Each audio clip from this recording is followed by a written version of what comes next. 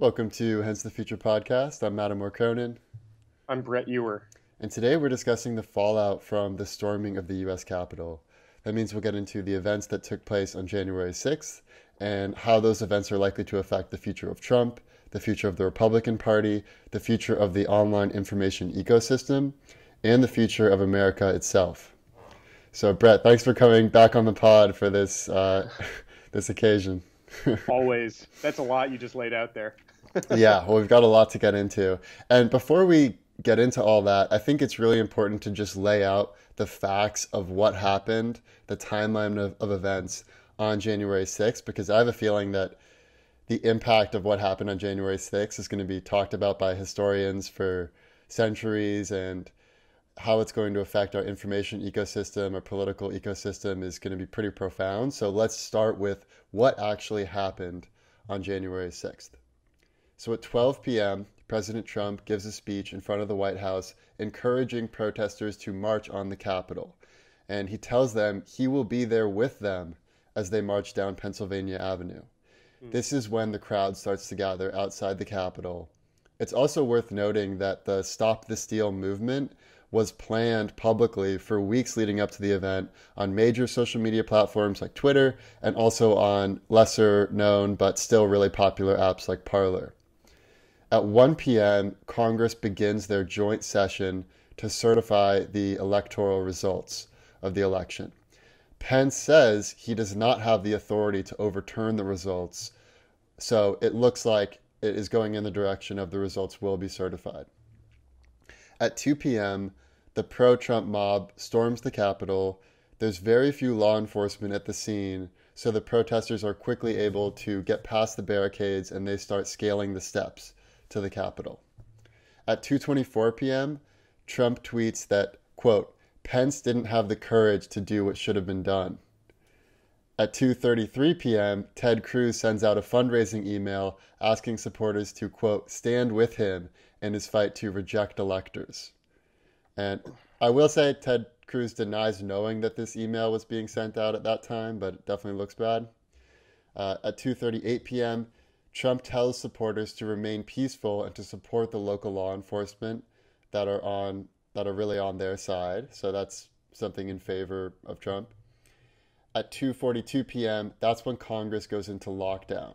At 3:08, that's when there's reports of shots fired.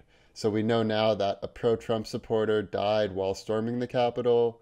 She was a military veteran. While she was trying to go in through some sort of entry, she was shot by police forces. There was also a policeman who died at the scene, and 3 other people died on that day, we now know, for 5 people total. At 6:01 p.m., Trump tweets, quote, these are the things and events that happen when a sacred landslide election victory is so unceremoniously and viciously stripped away from great patriots who have been badly and unfairly treated for so long. He then tells them to go home with love and in peace, remember this day forever. 1 hour later, at 7:02 p.m., Twitter locks Trump's account for 12 hours and says that if he puts out anything else after the 12-hour period that goes against their terms of service, he'll be banned permanently. And if you recall, he sent out that video after the 12 hours, which almost looked like a hostage video. He was very much trying to be within Twitter's terms of service. And after that time, he put out some other tweets that were a little bit maybe not okay based on Twitter's thinking. And as of now, as of today, Trump has been permanently suspended, not only from Twitter, but also from Facebook, Google, Snapchat, Instagram, Spotify, Shopify, Reddit, Twitch, YouTube, Pinterest, and even TikTok, which he had threatened to ban in 2020 and now has actually banned him first. And not only that, but also Amazon Web Services has banned has banned Parler from using their services because it goes against their terms of service, and Apple and Google have removed Parler from the app stores. So there is a lot to unpack here, and we're going to get into the question of, is free speech dead on the internet? Was this the right move? Was it the wrong move? But before we get into that whole angle, I just want to ask you, how bad could this have gotten? Because yes, 5 people died, but could this have possibly turned into a firefight if, more than just one shot had gone off? And the other thing I want to ask you, Brett, is was there ever a chance in hell that this could have actually been successful, that the coup attempt could have actually succeeded? So, what are your thoughts there? Yeah, I mean, the second question, no.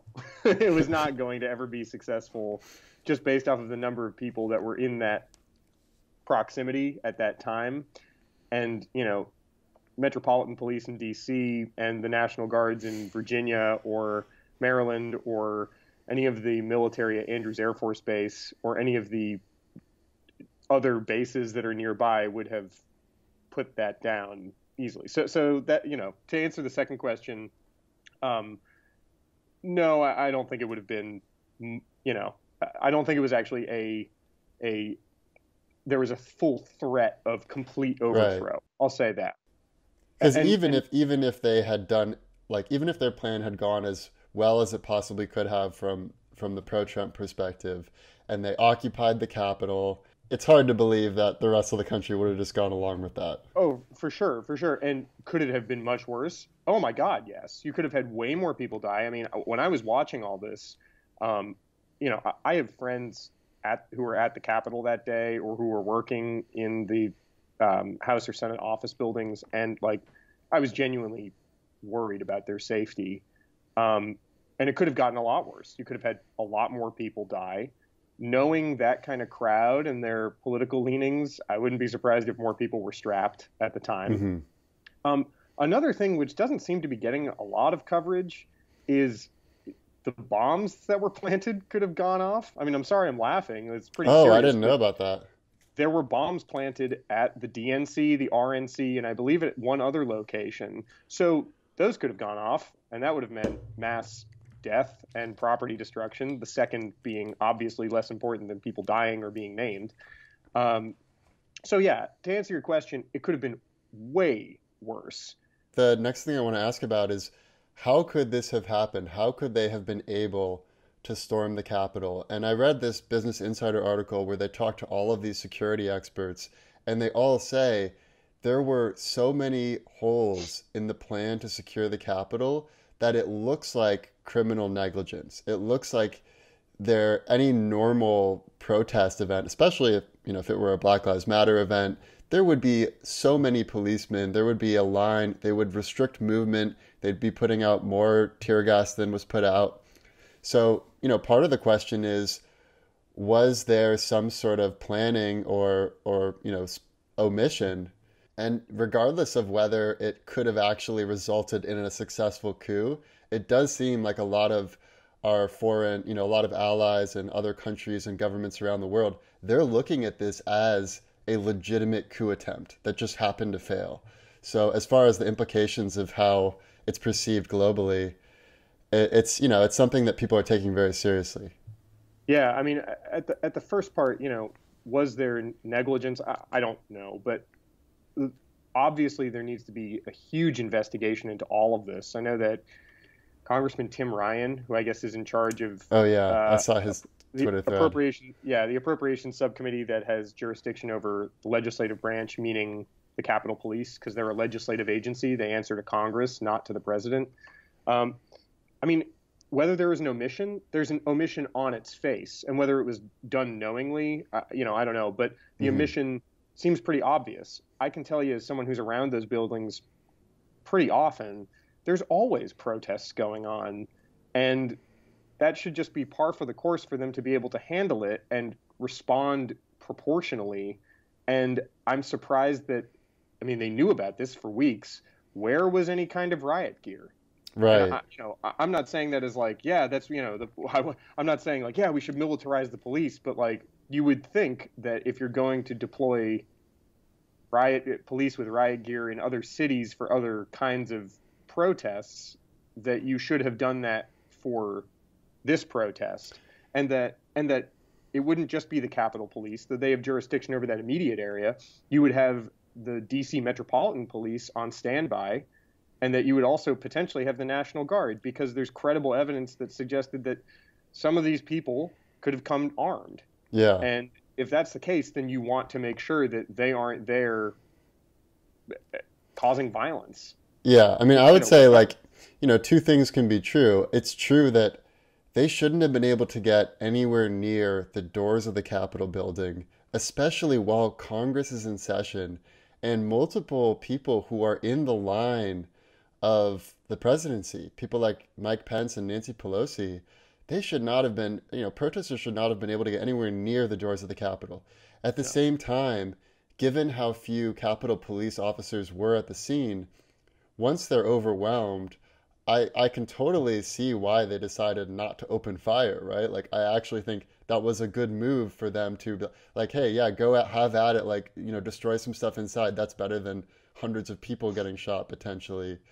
But, there was that one video of Capitol Police just like literally like standing by while protesters just go in, and there was one policeman that had a selfie with them. So I wonder how much of this is because there wasn't the feeling of the same level of threat than you would perhaps from like, a BLM protest, just from like the police officer's perspective.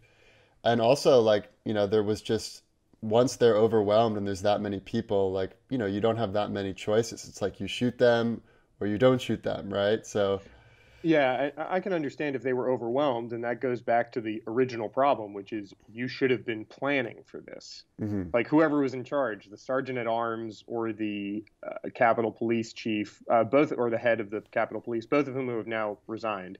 But there should still be an investigation into like why they failed so massively, and I would probably be skeptical of it just purely being incompetence, though that certainly does happen. It right. could be incompetence, and it is troubling to see that you have police officers who are taking selfies. I can understand saying, like, making the tactical decision of like, okay, we cannot respond because with the kind of with deadly force or serious or severe force because that's going to lead to even more of a riot, right? Hmm. That's going to put, but taking selfies, like what the fuck? Yeah. How is that at all reasonable? How is that all within? How is that within your duties? I don't see any police taking selfies with other protesters.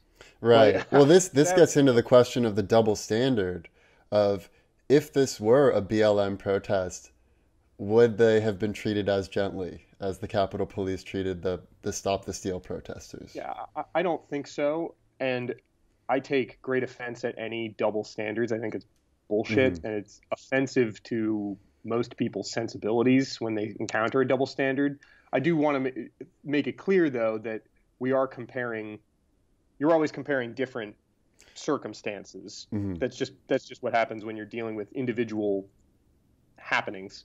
And you're also dealing with Capitol Police versus municipal police, and they might have different ability or capability, which still brings up the question of why you know why weren't the DC police called in? I'm pretty sure that Right. Bowser was calling for the National Guard to come in Well, and and even help. Like, after the Capitol had been stormed, it was really slow for there to be an actual response. And, Trump had said in his first video after he was suspended by Twitter for 12 hours that he called in the National Guard right away. And someone's like, yeah, Trump called in the National Guard right away, just like how I just saw your text from 2 days ago. yeah, no, I mean that sucks, and it's obviously not true. But it's like such an impactful lie that doesn't sound like it is even as inflammatory as the other lies that led to all of this, but Hmm. it's still so impactful, you Yeah. know? Well, So I want to get into now, like, who is the most at fault in this situation? Because no one's happy with with what went down, and a lot of people are saying we got to arrest all those protesters. We really need to like put them in jail, throw away the key. But from my perspective, it's like a lot of those protesters really thought they were doing a patriotic act. From their perspective, they've been brainwashed into thinking that the election was really stolen, and they believe they are defending the democracy of America. So, from my perspective, it's hard to put too much blame on the protesters. They're sort of like the chumps that followed along. And then there's also the enablers, people like Ted Cruz and Josh Hawley. And then there's the president himself. So how would you, if you're thinking about how to serve justice, where do you place blame for this?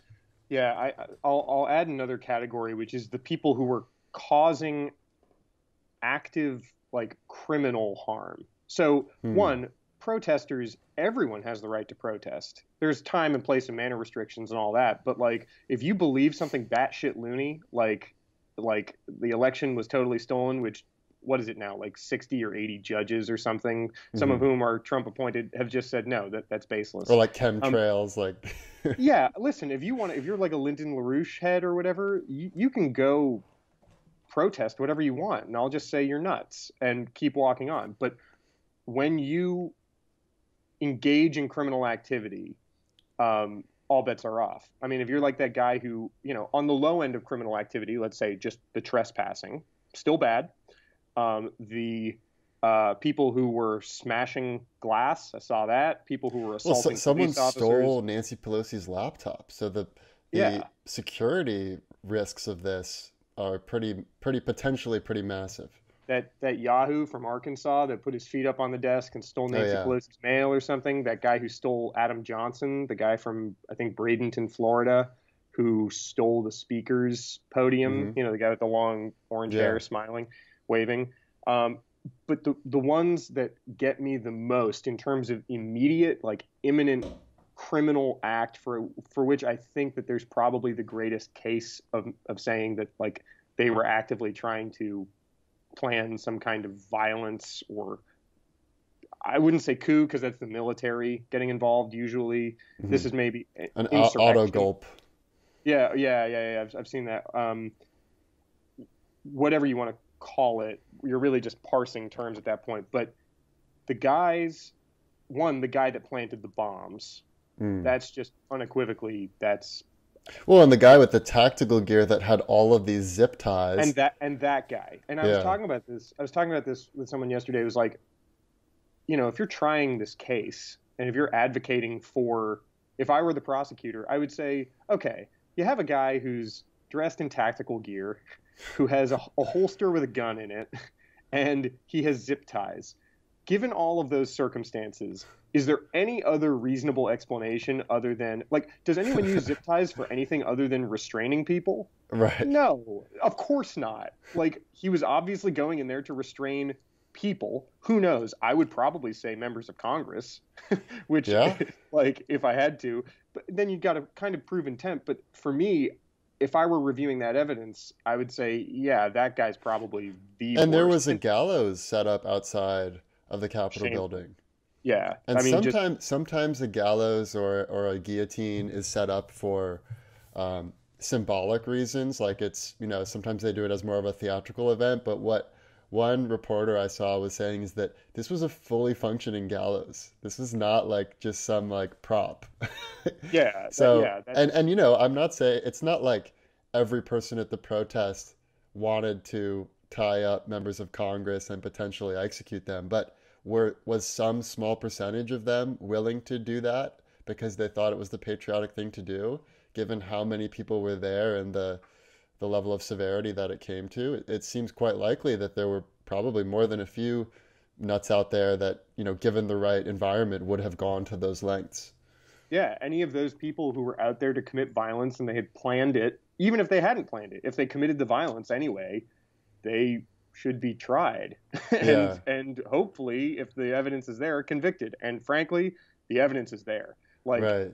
that building, the Capitol building, is a stone. It's just a massive stone building. The entire complex that they were all in is those are all stone buildings, and they have their own cell towers. So it's very easy to see who is in the Capitol at any point because your phone Hmm. is constantly pinging those towers saying, I'm awake, I can take a call." And so it's really easy to just, you could track down any of the people that were there. That's not good necessarily because I don't believe that a surveillance state, there needs to be like actual probable cause to be able to track someone and do something like that. Everyone should be afforded due process. Um, and then there's also just all of the live footage that fucking idiots took of themselves doing crimes, which fucking morons. Right, I mean, that's right. like, and that's the least of the criticisms that any of us could levy at these people. Yeah. So what would you say about the enablers like, let's say, Ted Cruz and Josh Hawley? I was pretty compelled when I saw the speech that Mitch McConnell gave, where he said, quote, "If this election were overturned by mere allegations from the losing side, our democracy would enter a death spiral." And coming from Mitch McConnell, that seemed really powerful. Like he had finally realized how damaging, you know, so many people in America believing the election was fraudulently won would be for our democracy. And then right after he said that, Ted Cruz gets up and argues that 40% of America believes the election was fraudulently won. We can't deny that. And so he wasn't even arguing that it was fraudulently won. He was just arguing, look, 40% of Americans believe it. Implied is that we gotta do what they think is true, even if it's in fact not true. So I would put a lot, obviously Trump himself, I think deserves, the buck stops with him, but I think there is a lot of blame to go for people like Ted Cruz and Josh Hawley. Yeah, I would have to look and, I think the current Supreme Court standard is like imminent lawless action, right? Is like what is not considered free speech. You can't incite people to do a crime. Or incite people to do something that's lawless. And so Trump, you'd have to look at his words and parse it really carefully, and you'd have to really get lawyers going over that and making their cases as to whether it was a direct incitement. I think it had the effective, certainly the effective incitement that we could reasonably, that he could probably foresee. Yeah. And as for Ted Cruz and Josh Hawley, I think that, it's important that we recognize that they have the right to make those allegations and to question the electors, that slate of electors. And it's incumbent on people who are not opportunistic and not like they are, who are not opportunistic and who have backbones to say, no, that's baseless, and to not be chicken shit about it, and to not just say, well, enough of my constituents are fucking deluded that I need to then follow along. It's like they need to demonstrate real leadership, because that's part of the job, Yeah. So what they did was probably legal, but just probably very immoral. Well, it's legal, and it should be that way. You should be able to question in case there are instances where something went wrong. It's another check. But what happened here was that politicians cynically used it to show to a significant portion of their base that they were willing to go to bat for them, even when they were going to bat in a game that you weren't going to win, and for premises that are entirely unreasonable, and for which the people believing them are deluded, deluded. So this gets to the question of how could this many people be deluded about something that anyone who's looked at the evidence knows instantly that there's no there. And this gets to this notion that I've been really fascinated with the work of Rene Girard. He's the main guy that influenced Peter Thiel, and his whole breakthrough is this notion of mimetic desire, which is that in any society, in any culture, we learn what's desirable through our interactions with others. So obviously, like when you grow up in school, it's like, oh, there's like the cool, like, oh, this is the cool, like Tamagotchis are cool this year, Furbies are cool this year, whatever. Or like, in the art world, like Banksy can go try to sell his art on the street and no one will buy it. But once you see like it's in a gallery for $10 million, like everyone wants it because they see everyone else that wants it. So rather than just thinking about a one line, an arrow between I want to overturn the election, all of these people having that arrow, it's actually triangular desire. So there's I desire to overturn the election, but I'm mediating my desires through President Trump. So it's only because President Trump really wants to overturn the election that I also want to overturn the election. If Trump never said that the results were fraudulent and he, basically was like, we had a good run, thank you everyone, like no one would have really fought or cared as much to overturn the results. So I think just when you look at what's going on through that lens, it's so clear that whether or not Trump specifically incited violence, it is because of his propagation of this lie that it has even been possible. Well, yeah, and it's a feedback loop, right? Hmm. So, you have media outlets like OANN or Newsmax, and now, I mean, Fox is on the outs with, those Yeah, people.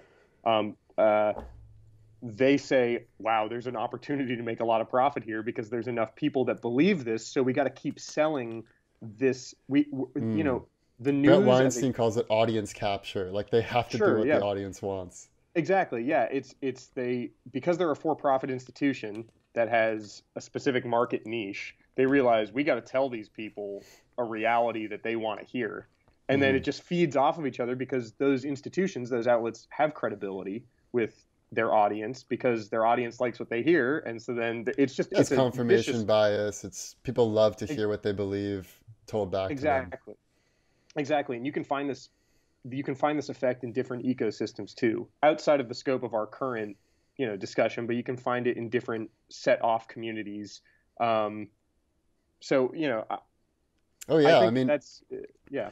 Rene Girard talks about how all throughout human history there has been this tit for tat violence retaliation where two groups will be, something will happen, like someone will kill someone else, and then that group, retaliates and kills someone on your side, and it goes back and back and back until potentially the whole civilization could die because they're all at war. And what tends to happen in these cultures is they'll find a scapegoat who's a neutral scapegoat. And they'll say, look, it's not us, it's really this guy. He's the one that's the real person to blame. And it has to be a neutral party because if the scapegoat was on either side, Right. then it would just be the tit for tat retaliation would continue.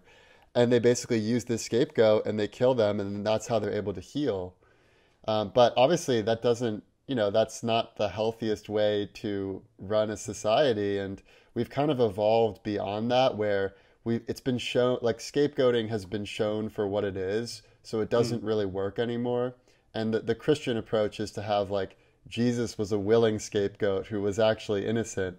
And so that was like one strategy for bringing in a modern world that can do away with scapegoating. But it kind of feels like what's happening now between the Democrats and the Republican is this like Mitch McConnell said, it's like a death spiral where both side is so willing to retaliate against the other that it's hard for me to see how we can escape this unless there's some way for the pro-Trump base to save face and for it not to be like Trump or his base as the one that we all blame. Well, so it's interesting what you described, like this idea of, tit for tat, approach to justice, which isn't justice, it's vengeance. Hmm. So it's kind of like, you had the idea of, I know like in Germanic tribes, they had, blood feuds. And Yeah, then, sometimes to resolve the blood feuds that enough people don't die, you give one family might give one that has been harmed wehrgeld, man money. It's like, hey, sorry, we accidentally killed this guy. Here's some money and pay. Let's settle this whole thing.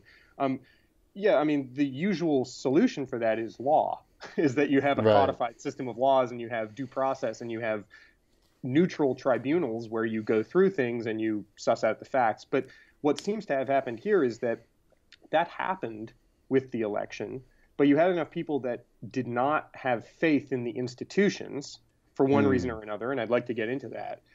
They didn't have faith in the institutions, so they were looking for someone who would speak to their quote unquote truth, which doesn't is not grounded in reality. Um, and they're willing to follow him and be deluded. I mean, I was listening to this audio of this lady who was crying, and she was like, "It's a revolution, like we're supposed to," and right. it's like, well, yeah, man, you really got suckered into this. And I think part of the root cause of this is, and I'm going to preface this, you're always going to have people who are materially secure but are just a little off their rocker. They might Hmm. have mental illness or something or whatever that is untreated, that leads them to embracing certain behaviors or ideologies or attitudes. There's always going to be some percentage of people who are just racist and kind of shitty, right? Hmm. No matter what their personal life is like. They might be wealthy as all hell, but they just have some personality flaw that leads them to be crappy in some designate, in some ways. But I think one of the keys is you don't want to create a fertile enough field for those people to grow. And the way that Right. you make sure that the field isn't fertile is by making sure that generally people, if they're secure in their lives, will be happy. And if they have like the basics of material comforts, like if you have someone who's living in a shack who sees the immense wealth or success of other people that are still within the jurisdiction but seem a world away, that's going to just breed resentment. Hmm. And they're going to look for some kind of ideology that explains why that is the case. And then they're going to use that to guide their life. So let's take, for an example, QAnon. Let's say you got a guy in a trailer who really believes in this, and he sees the seeming nonsense that goes on in Washington, the double talk, the, saying one thing and doing completely another thing in terms of policy. They see that and they go, well, why should I trust this? And then, their material conditions degrade so much that they're looking for an answer. And then you get some guy on 4chan who just says like, hey, did you know that all of them are actually pedophiles? Well, And I that, think you're like, hitting on a really important point, which is that it's because of the profound distrust in the mainstream media institutions that leads to this like super echo chamber where if you don't trust anything that the mainstream media puts out, then you're more likely to listen to some random guy on 4chan or someone who's saying something that's not what the mainstream media is putting out. And by the way, like I think they have some legitimate grievances with the way the mainstream media portrays events. Like it is true that the Black Lives Matter protests were largely reported favorably by the media, even though it resulted in some looting and destruction.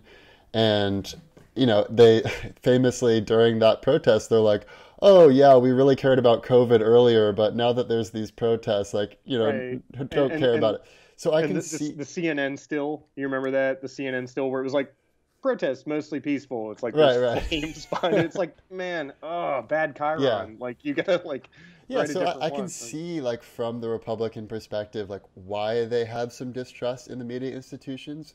But the big concern that I have is that at least when we're all on the same platforms, like when we're all on Twitter, when we're all on Facebook, there is some overlap. So if I say something totally batshit crazy, someone's going to reply to that with a more normal take, and we at least have some foothold in reality when we're all in the same public square, for lack of a Yeah, better term.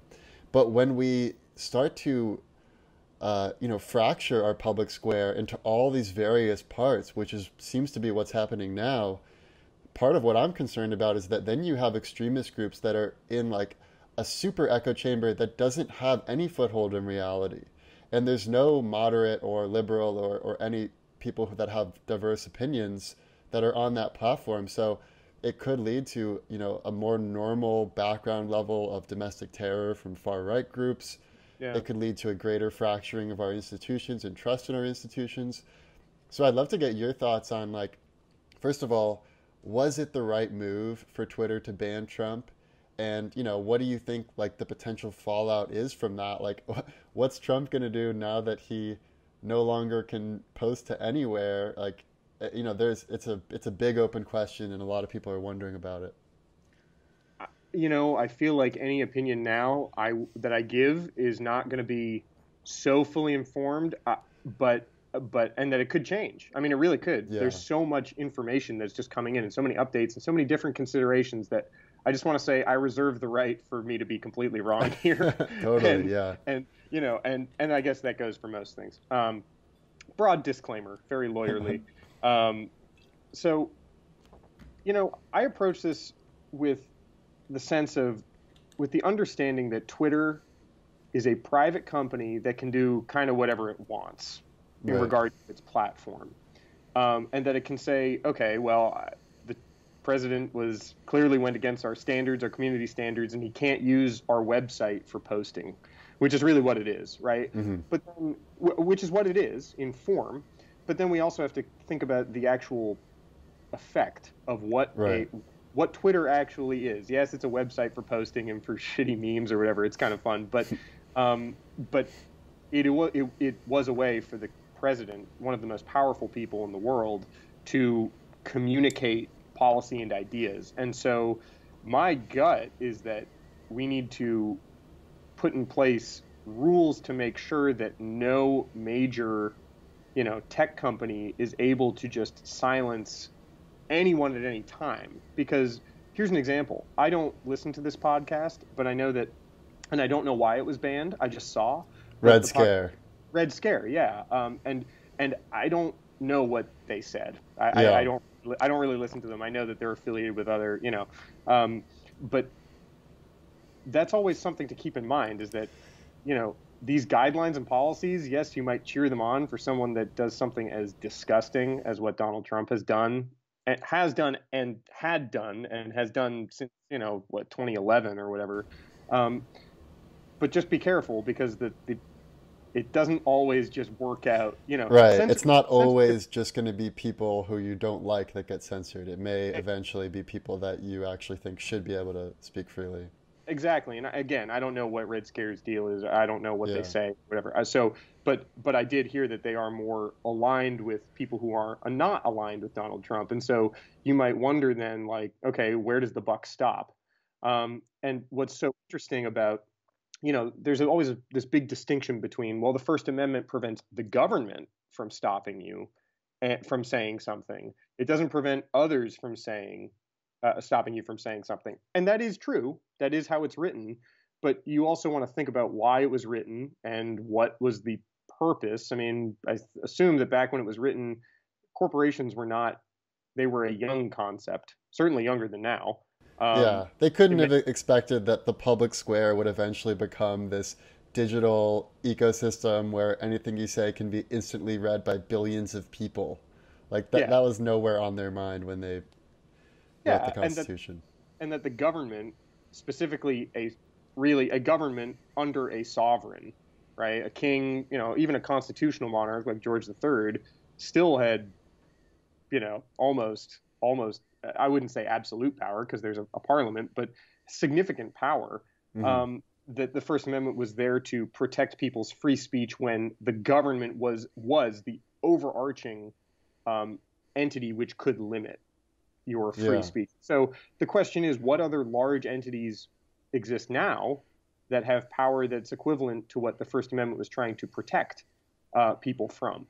And so, my gut says I don't necessarily want just an unaccountable board of people at Facebook or Twitter, entities which have almost near control over how most Americans communicate realistically. I don't necessarily want them to have the ability to just say, nope, you're not allowed on, what you said offended our board or whatever, and we're not going to allow you on our platform. And de facto, we're not going to allow you to engage in the mediums of communication that almost everyone uses. Totally. Well, let's assume that Twitter and Facebook are the modern day public square, and therefore they are subject to the First Amendment. The way I was thinking about this is like, first of all, can anything be prevented? Can any form of speech be prevented? And it seems pretty obvious that yes, some forms of speech for sure can be prevented. An easy example is child pornography. If you're an account that's posting child porn and you're, organizing child porn groups and whatever else, you can and should be banned permanently from the public square. And that's not going against the First Amendment. So the next question is, okay, if you can't do child porn, could you do incitements to violence? And it seems pretty clear that the First Amendment does not allow shouting fire in a crowded theater. You cannot incite violence. So the next question is, did Trump incite violence?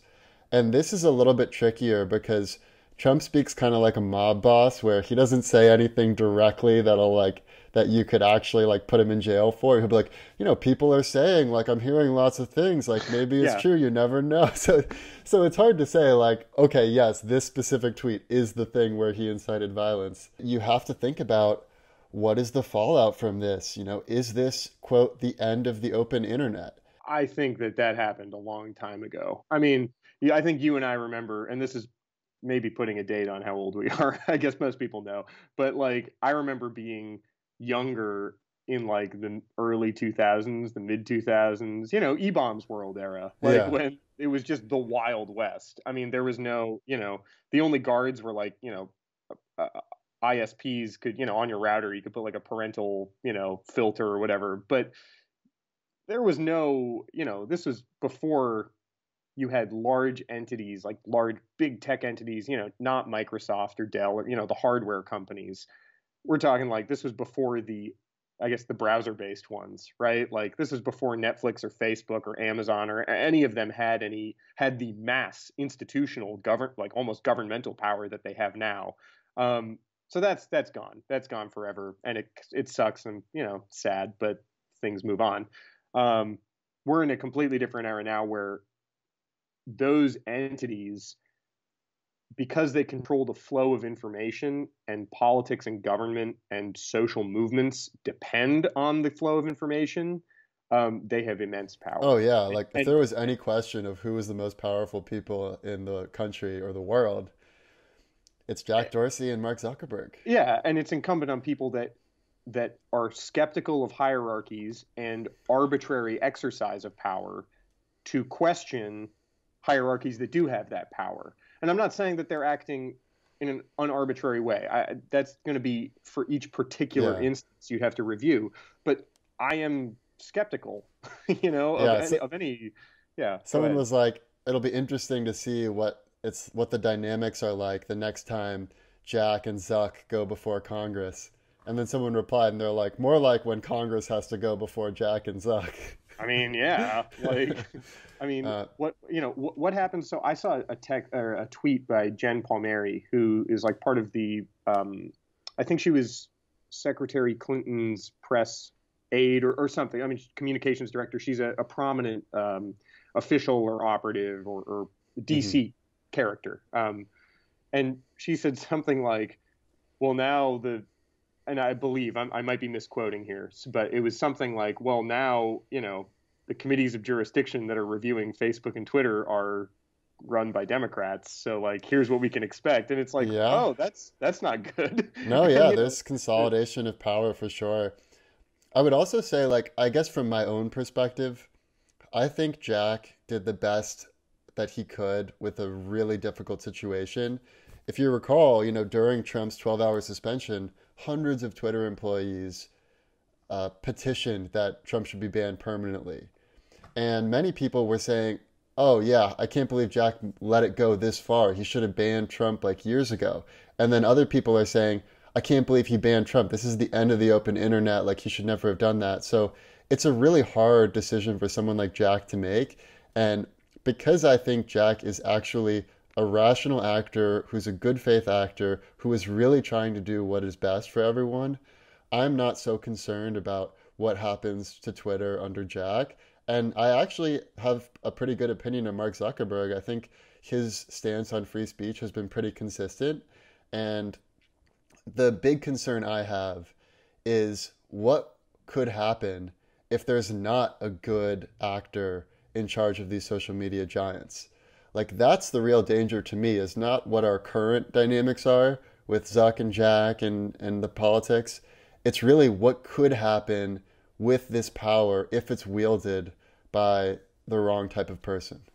well, that's always the concern too, right? I mean, is that anytime you grant a hierarchy, private or public power, whether when you authorize that, you always have to assume that it's going to be potentially exercised by that authority might be exercised by someone who might not have everyone's best intentions in mind, which is why I think that things which we define as being of utmost importance to society need to be protected, or maybe not protected by the government, but there needs to be access by the public. The public Hmm. should be able to, if Facebook and Twitter are going to have almost unilateral control over the forums of speech, and if there is just a particular group of companies that are going to have control over all of the forms of speech, then they should be held accountable to the public, not necessarily just shareholders. Maybe they should be forced to convert into kinds of companies that Like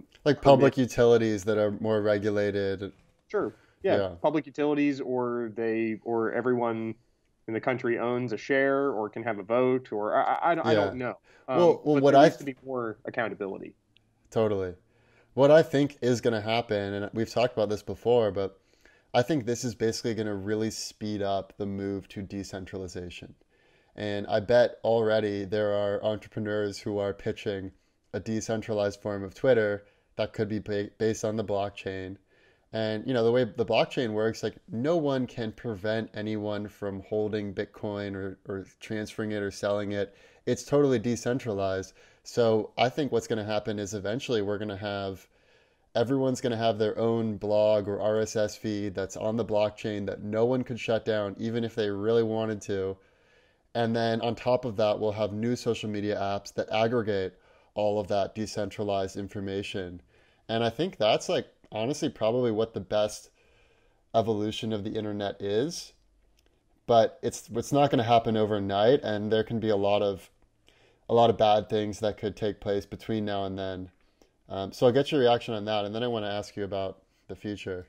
I mean, even with the decentralization, which I agree with, that you could create something that's insulated where everyone can speak and what they say, provided it isn't illegal, right? Like we're not talking about like people, it's not acceptable for people to be, distributing child pornography, right? Like in your example. But at or, least like it would be tied back to your wallet address, so you could, right, you wouldn't be able to take down their post, but you right. would know who it is, and then you could Exactly, arrest them yeah, or whatever.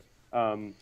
For things which are illegal, yeah, I mean, it's still subject to the same issue, which is that people will curate and choose what news they want to hear and what reality they want to construct. And so it still does, it's good in the sense that you aren't leaving it to, you're individualizing it.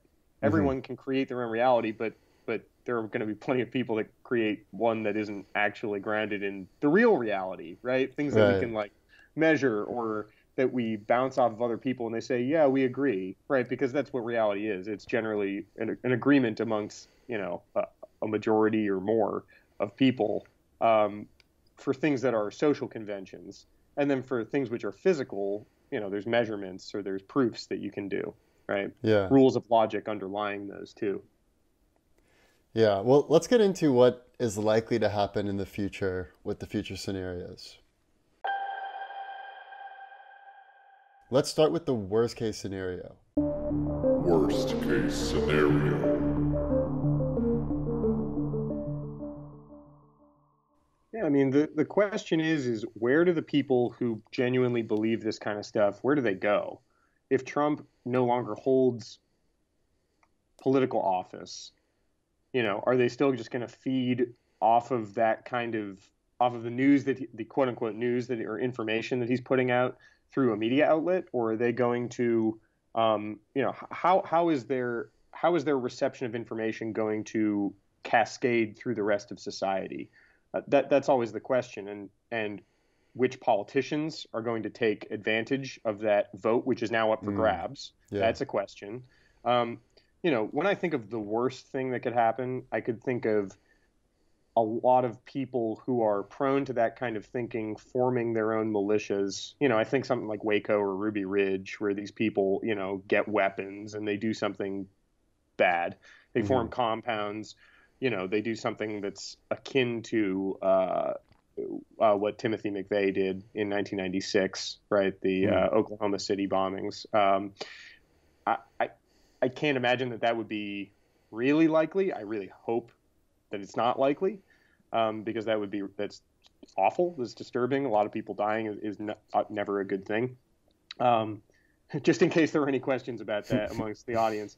But in terms of what could realistically happen, I mean, I think I had said back in November that in terms of political violence, and I feel a little bit vindicated, unfortunately, is that you could see something that is akin to the Troubles in Ireland and Northern Ireland, where you have people that are armed, they're paramilitaries, these sectarian groups exist in pockets of the country, and perhaps they carry out acts of violence, which might be limited, they might be extensive. I'm not saying that there will be people, that there will be armed engagements and guerrilla warfare or anything like that, but I think that there are people that will still be discontent and will cling on to guns or to other weapons, and will opportunistically be violent. I mean, Yeah. I hate to say that. I hate saying it, and it's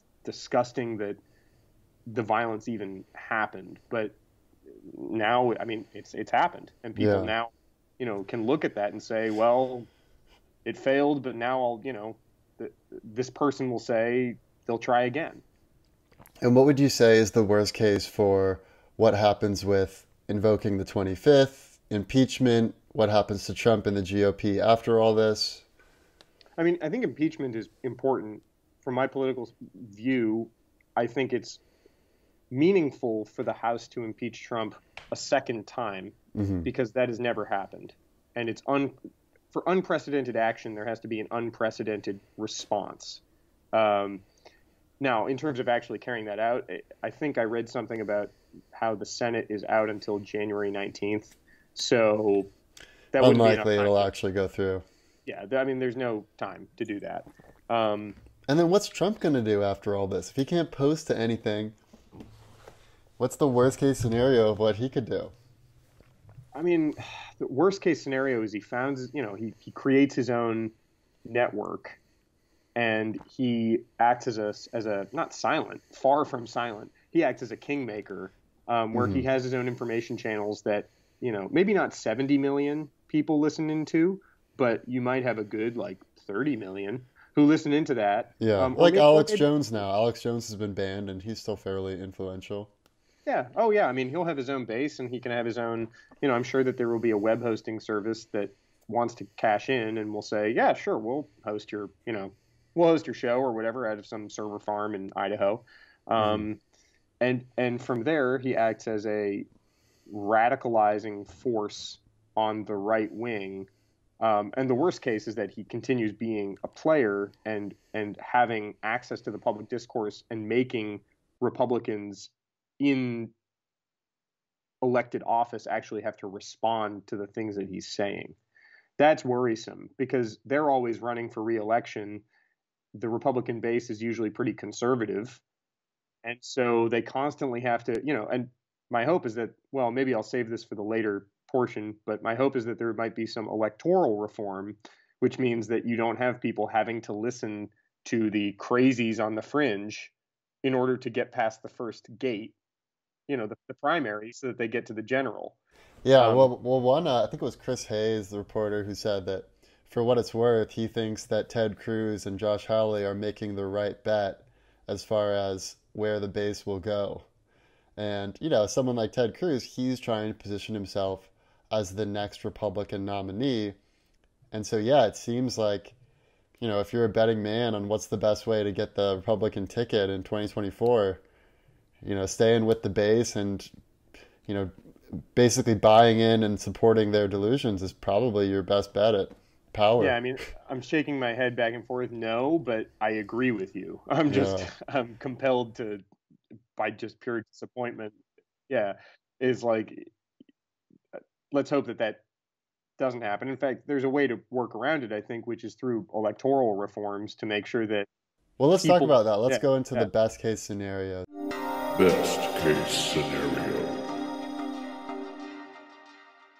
yeah. I mean, I think best case scenario is that Democrats, use their now control over Congress and the presidency to advance policies which, one, are going to make people less predisposed toward believing that our institutions don't work. Like, what I mean by that is passing meaningful policies that make people's lives better, so that Mm, there is renewed faith in the institutions, and so that people say, oh, actually, Congress and the president do work for me. Like, they made my life better. I'm happy. I don't have to believe in, Pizzagate or whatever. yeah. Um, so that's a bit rosy. Even rosier, I think, is that it would be great to have electoral reforms that mean that you have multi-party or multi-member districts. So let's say, for example, you're in California, um, and I'm just going to round down. Let's say California has 50 members of the House, and all of those House members are elected on a statewide level. So you don't have one congressman for San Bernardino or for, San Francisco or whatever. It's all on the state level. And instead what you do is each party that's active in the state comes up with their own slate, and people I vote for that slate, and so let's say I vote for the Democrats, and the Democrats get 60% of the vote. Well, then they would get whatever 60% of 50 is, 30. They would get 30 members of Congress allotted to them, and their slate would have, at least 50 people on it. So that those 30 at the top of the slate would then get elected. And so what that would do is it would enable smaller parties to, they wouldn't have to be subsumed by those larger parties. You could have an active Green Party that says, no, I'm not going to form a coalition with the Democrats. They're not doing enough on the environment. And conversely, you could have a batshit loony right-wing party. You could have the QAnon party, which gets, 3 seats or whatever. And my hope is that the mainstream Republicans would say, we're not going to form a coalition with you. You're nuts. We're going to form a coalition with the centrist party, the liberal Dems or whatever. So that's my hope, because it would give a little bit more ability for those parties to freewheel. And that's how they do it in other countries too. It's all proportional representation. You could throw in some ranked choice voting in there too. So you say, like, I like the slate of Greens the first, Democrats the second, Right. Whatever's the third, and I definitely don't like these guys at the bottom. Right. So more ranked voting, so you'd get more of a moderate outcome rather than having to deal with the extremes to the degree that we do now. Exactly, and that those different parts of the coalition could effectively realign more quickly when things happen. Because what happens right now is that you do have those factions within the two broader parties. So think like New Dems and centrist Dems and Blue Dogs on the more right side of the Democratic Party, excuse me. And you got, like Bernie Sanders, the Squad on the far left. They would just be separate parties, and they might agree, they might join together, but they wouldn't necessarily have to. And what that would do is that it would free those people to be able to critique and speak freely. Because right now, AOC is not going to speak against Democratic leadership that too much, because she relies on them. She's part of that party. She's part of that tribe. So that would be my hope in a broad sense, is that you could take the people that are believing in this kind of thing, minimize them to the absolute nucleus of just, people that are just so far gone you can't reach them, and then neutralize their ability to have any impact on government. Yeah. And in the best case, would you say, like, is there any chance Trump could quietly resign? Because, that seems like what would just be the best for everyone in the country. Yeah, I see you shaking your head. I agree. Why would he do that? Yeah. He doesn't, without giving a date on this, he doesn't have that much time left. He's going, hopefully nothing happens in the intervening time, obviously. But he doesn't have that much time left. It doesn't really make sense. He would only maybe do that if he got pressured enough by party insiders who wanted to say, you got to get out so that you can resign in disgrace, and we won't, do won't be whatever. staying in the party as much. Yeah, and that you can maybe save a little bit of your legacy going down the line, and that Mike Pence can step in and, quote, restore order in some way, or I don't know how he would do realistically. Enough cabinet members have already resigned that, I actually found out I think it was Thursday night, I was talking with a colleague, and he was like, yeah, well, all of the FAA just resigned, like all of the political appointees, except for the administrator. So, I don't know. That just means that there's career employees who are the actual skill, the people that are knowledgeable about the subject matter, and then just one other guy. Yeah. And is there any chance that invoking the 25th Amendment, which is that he's not mentally fit for office, or impeachment, is there any, like, in the best case scenario, is it possible either of those could go through? Given how little time is left. Yeah, I don't think 25th has ever been executed, but you could probably do it. I think it would probably take about a day, marshal the right people. I don't know the exact terms that need to be fulfilled for that to be carried out, but and if you were, let's say you were in Nancy Pelosi's shoes, Do you think it's the right strategic move to put the articles of impeachment on the floor, even if it's not going to pass the Senate, just so you basically put the ball in their court? Yeah, I mean, if I were in her shoes, my feet would hurt. But no, sorry, that was stupid. Uh, uh, yeah, I think it's absolutely the right move, and I think it's important because the members of the House and Senate and politicians in general are always engaging in speech acts. What they are doing, they are trying to bring about change by speaking and by bringing in writing. And half of the things that they do are writing letters which say like, I am gravely concerned about XYZ. Please answer Hmm. these questions. And just by doing that, they sometimes get compliance from agencies. Uh, and so I think it's important that she introduce articles of impeachment purely, well, not purely, but primarily because it's important to make the precedent that Right. it's such a uniquely horrible president, Mm. just awful in almost every regard. He will rank among the worst that our country has ever known in 207, I mean, almost 250 years. Just absolutely terrible. Up there with James Buchanan, Herbert Hoover, and Warren G. Harding, all of whom were kind of crappy for their own reasons. But yeah, I mean, I think it's important for her to make that marker, to kick it over to the Senate. And of course, if the Senate doesn't act on it, then that's on them. Yeah, And as a political move, it's smart too. Uh, but yeah, she's fully justified and she should. I agree.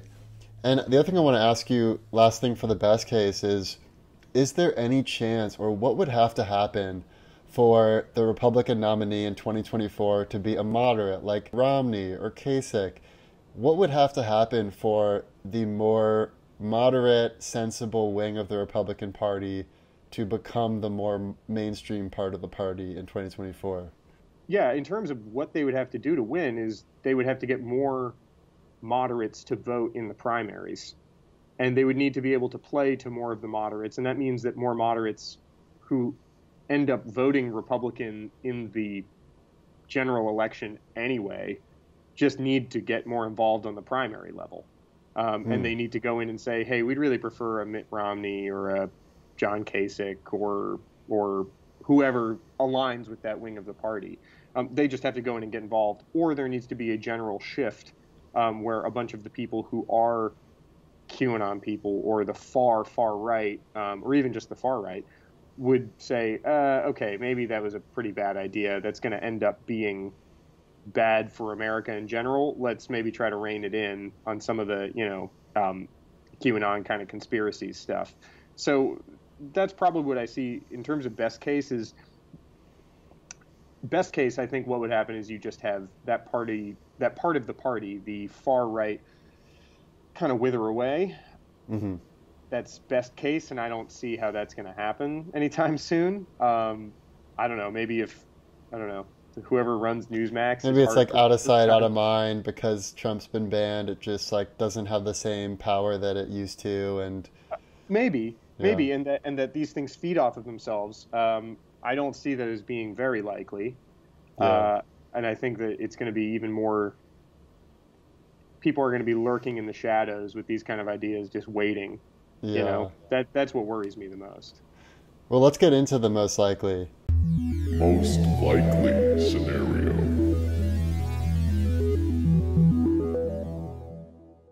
The first thing with the most likely, and obviously every day nowadays feels like a historic event, and every historic event changes the paradigm of what's going to happen in the future. Like even Trump getting banned from Twitter versus not getting banned completely changes the trajectory of Trump, the Republican Party. So let's take this with a grain of salt. But the first thing I want to ask you is, in the most likely scenario, is there going to be another event like January 6th?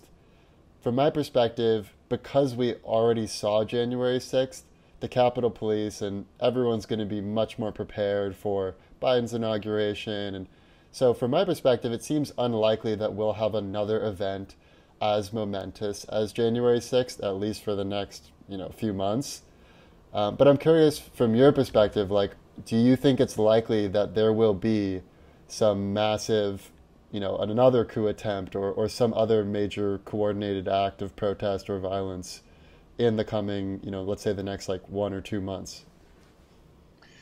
Yeah, 1 or 2 months, I definitely think that that's not going to happen because I think the wound is still very fresh and people remember, and people were rightly horrified by what happened. I think in terms Hmm. of the long like road of history, how we're going to probably review it or view it in hindsight is probably something much more like the Whiskey Rebellion. You remember back then, like back, I think it was under George Washington, farmers were going to be taxed for whiskey, um, and they marched on Washington. And I don't actually know the full extent of whether they, I'm sure they probably came with weapons. Um, Well, at least the whiskey tax was actually something that happened. yeah, yeah, right. I mean, that's yeah, yeah. Um, so I mean, I think that that's probably the long march of it. That's probably how it's going to be viewed. Who knows? Again, Hmm. really. But I think in the next, few months at the very least, there's going to be much more security around the Capitol and in DC in general. Um, Something I think is even more likely. President-elect Biden, said that he was going to introduce domestic or try to introduce domestic terrorism legislation, which to me suggests that we're probably going to go through another period where we empower the government to restrict the activities of people Mm. in similar ways as to, if 9/11 is any template, Like a I think Patriot Act on steroids. probably, Hmm. probably. And it's going to be updated for new mediums now. So, we're not just talking about intercepting phone calls or emails or Google searches or whatever. I mean, it will include all manner of social media content. Um, and and then there will be action based off of that. And I hope that what we learn is we learn from the mountain's not even enough. The world of mistakes that the government and enforcers made in enforcing that law, right? I mean, my hope is that people do not get. This was obviously horrible, but my hope is that people do not give up or abrogate their ability to think critically about whatever is going to be the next step, Mm. because you know you don't want to get swept up into the passion of saying, well, this just happened and so now You we don't need want to to let the do pendulum X. swing too far to the other side. the, the Iraq War was a failed war. I'm pretty sure. I Yeah. think we can say that now, about 15 years after, and almost everyone voted for the military or the authorization for the use of military force back when I think it was 2003. And I think now that we can see that was a failure, that was bad, and I think people got swept up in the fervor. And my hope is that people think critically about what we should do before we do it, Hmm. and to not get as much as your emotions may be guiding how you feel and how you might want to act. Think through the ramifications of what you might want to do, right? Um, just good advice in general, like Yeah. buying a car or Yeah. whatever. It's like, it's just Have like, long-term time horizons when you make decisions. Don't just think yeah, about what's happening emotionally right now. yeah, of course, of Yeah. course. So yeah, yeah, This gets to my last question, which is about what's most likely for our media ecosystem. yeah. I think in the immediate, you're probably just going to see more moderators on the mainstream just being a little bit more ban happy, for better or for worse. Yeah. I can imagine both. Uh, and then I think what's going to happen is you're going to have people just move on to alternate platforms if they can access Hmm. them, right? So something like Parler or Vote, I think, is like a Reddit clone that's more, much more right wing and off the charts. Um, Yeah, I feel like like uh, live streaming and audio where it's like Clubhouse is probably going to become more popular because it's not like there's a record of everything that's said. You can kind of yeah, be more freewheeling with your discussions. yeah, I think that that's much more likely. I also think that people are probably going to take up more, as they experience much more moderation and people's natural inclination towards privacy in communications, just because they want to be able to be private and also say what they want, right? um, I think you're going to see people flock more to decentralized kind of nodes or whatever, like you were talking about, or just using things more commonly like encryption or whatever, to just contact, or to engage in, Yeah. whatever kind of social media they want to. And I think that there's going to be a huge, maybe not huge, but there's going to be room in the market now for plenty of other means of communicating that are kind of seen as a reaction to Twitter, Facebook, now becoming the man, Oh yeah. right? Well, Parler was number one in the Apple App Store at the time when it got banned. Yeah. And Telegram is now one of the top apps because Facebook just made a change where you no longer have totally end-to-end encryption. Now Facebook In does have some data of yours. And so I think you're right. I think people are going to move more towards those types of apps like Telegram and places where there's true privacy. And I guess just like the final thing I want to remind our listeners, because we're living in such what feel like dire times. And I know I've felt a lot of extra stress. It's been hard to be quite as productive as during a normal week. It very quickly went from Happy New Year to, hey, sorry, I'm responding to your email late. I was distracted by the coup attempt yesterday. Jesus Christ, So, yeah. will this pass? Is it true that this too shall pass? Yeah, I mean everything passes, right? That's just time. Yeah, I mean I would say, there's going to be I think there's going to be a genuine thirst on the part of most people for a return to quiet. Like, there's the media cycle and the constant barrage of, hey, this is really important, whether it is merited or not. And I would say that there are some instances where it's absolutely merited, like on January 6th, or whether it's just the latest scandal of, whatever, and you need to pay attention to it. You need to look at the screen. You need to do this now. I think people are getting to a point where they're vibrating so hard that they're going to break, and that like there is a limit to how much humans can pay attention and feel the stress from things. I think that there's going to be enough hunger for people to say, I just want politics to be boring again. Like, I just want some crappy dude in a suit to talk about blah, blah, blah, blah, blah, appropriations or whatever on the floor. And I want to not be able to think about it. I want there to be an Overton window that doesn't include a group of people who think that there's like a huge pedophile ring that every member of Congress is a part of. I think a lot of people think that too, and I think that they're not.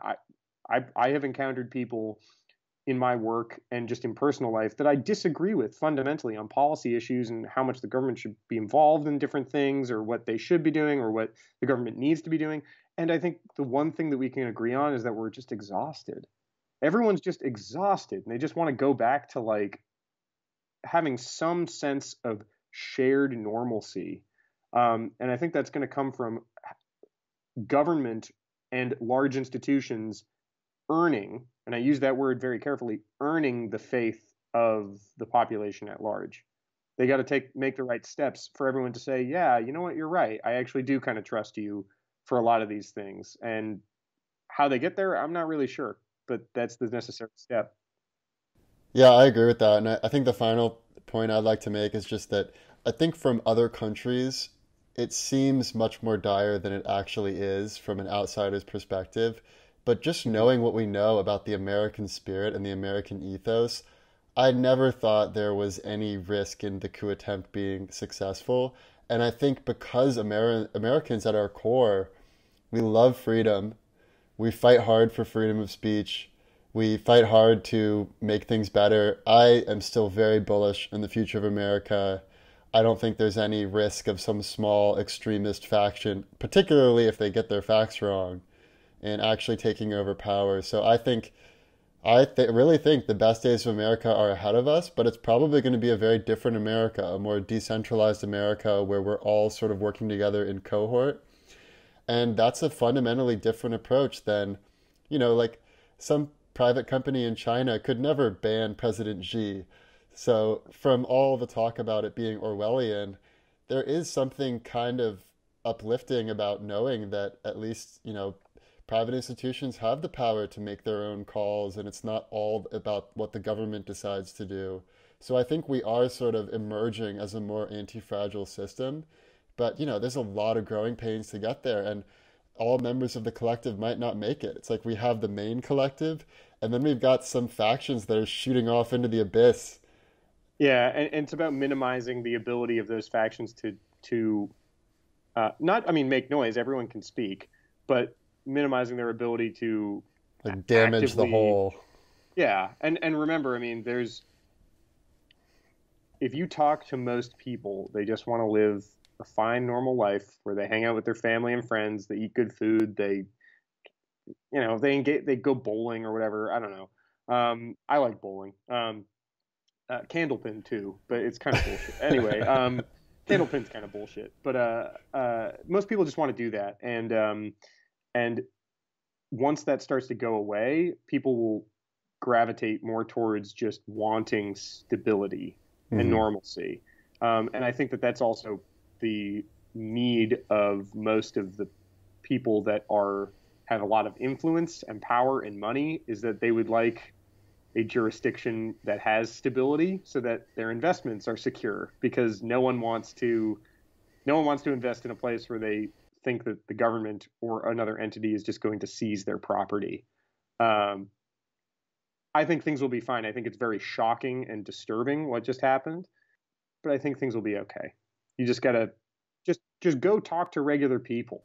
Go talk to people. People with different opinions are not necessarily your enemy. We're all on the same team here. Yeah, and don't listen. The news plays things up because it has an agenda because it needs to play things up so that people look at it.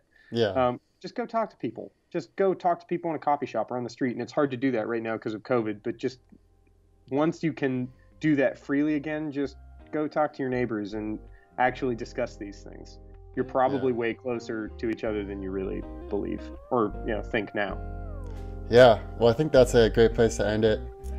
Brett, thank you for injecting some sanity and perspective into these crazy sequence of events. I always try. Talk about Yeah. what has And thank you to our listeners. We'll see you next week. and what will inevitably happen. The past, the present, and the future. Our computer is picking up a strange signal. The past, the present, and the future, baby. What's the world coming to? The past, the present, and the future. The past, the present, and the future, baby. The past, the present, and the future. What time is stimulated consciousness? The past, the present, and the future, baby. Behind the strange signal is an alien The intelligence. past, the present, and the future. The past, the present, and the future, baby. It's possible.